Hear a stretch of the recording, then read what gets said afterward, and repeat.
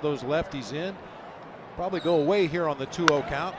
And Colvin gets a hold of it deep to right center. Gone! That's a 2-run homer for Colvin. Well, he might not have stepped in the bucket, but that works. It sure does.